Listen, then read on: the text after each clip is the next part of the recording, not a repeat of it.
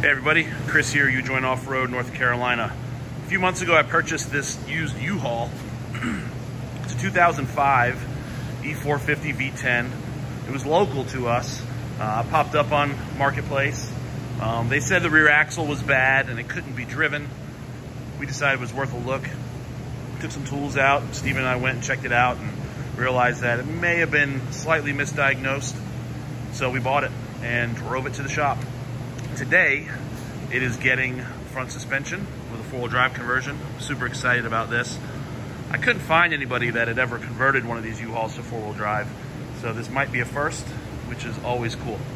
So, watch as we convert this U-Haul to four-wheel drive. I did forget to mention that this rig is for sale, so I'll be posting a price on it soon. And by the time the video is posted, I'll have a price and some pics up online. We've already drilled it for spring hangers, and the guys are going to rip the front end out now and then get prepped to start cutting.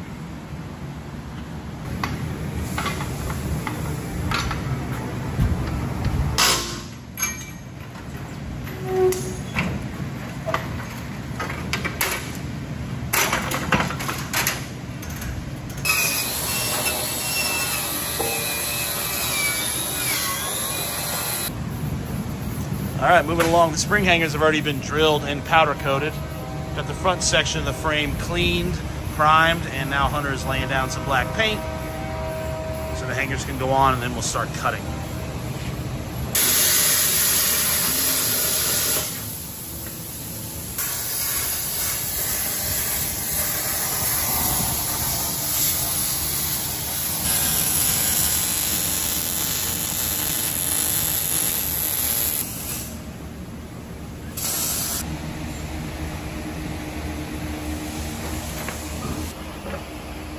The moment we've all been waiting for.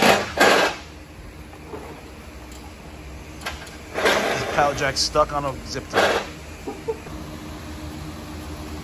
So this is our stage 3 front axle. Pulling no punches on this build, so it's stage 3 spec, 456 gears, Detroit True Track with Dynatrack knuckles, hubs, spindles, everything from the knuckles out. It's from our boys at Dynatrack, and look at that, went right in over there. Line up this driver's side, get the U-bolts and U-bolt plates attached, and this thing has its forever Dana 60. All right, axles in, shocks, brake lines, guys are working on those. Got the drag link in. About time to bleed it. Wheels and tires. Got the front bumper bolted up. Brakes are bled. Now we're gonna pick it up, put wheels and tires on it. Then we're gonna move it outside. So when I bought this rig, I think I mentioned earlier, the rear axle was bad. So what we're gonna do, because of time and space, is we're gonna put it outside, get the rear end jacked up. We're gonna pull the rear end out completely. We've got another one.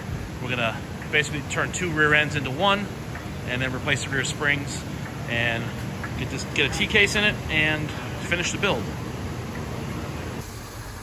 All right, well here we are, day 2.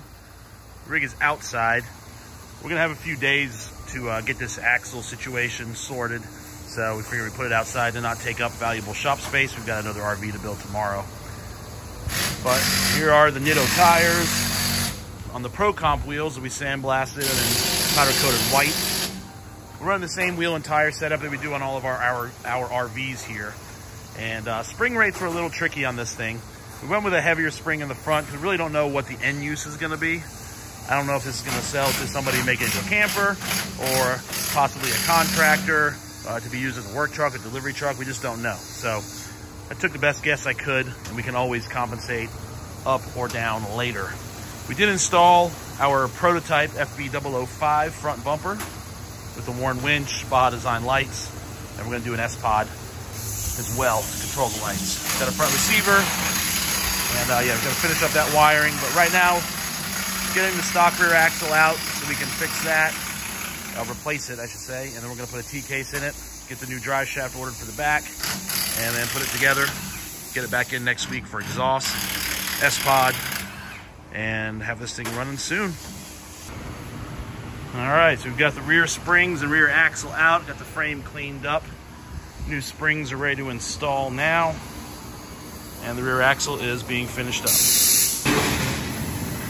So the new Dana 70 HD is in final assembly. It's actually tougher than I thought to find a replacement axle for this rig. I think I mentioned earlier the passenger side spindle was chewed up from a bad bearing job. So we found another axle, but it was missing a hub and an axle shaft. So between the two, we were able to make one. So this is the new housing. We swapped over the 456 gears, all new bearings, all new seals, all new brakes, and this is gonna go under the rig today. Also have the rear tires staged. Gonna get those mounted up today and see what this thing looks like on all 6. All right, refreshed axle is installed. Now we can measure for a drive shaft. We're gonna go ahead and get wheels and tires on it. Then we'll do brake lines and all that stuff when we have time while we're waiting for the drive shaft. All right, well, this is a big moment.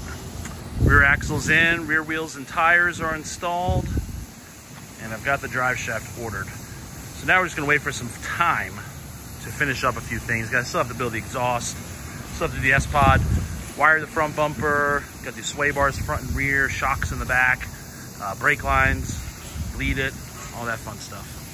So yeah, big milestone. This thing is awesome. It looks so good now that the rear is lifted. All right, well, here we are, complete. So since the last clip, we did all the stuff I mentioned, bleeding the brakes, track bar, alignment, finished all the wiring on the bumper, got the S-pod in. Everything is looking good. Got the flares installed, side steps. We had to, so the wheelbase is a little too long on this setup to run a one-piece drive shaft, so we actually wound up fabricating a carrier drop cross member so we can run a 2-piece drive shaft. See if we can get a good view of that right there.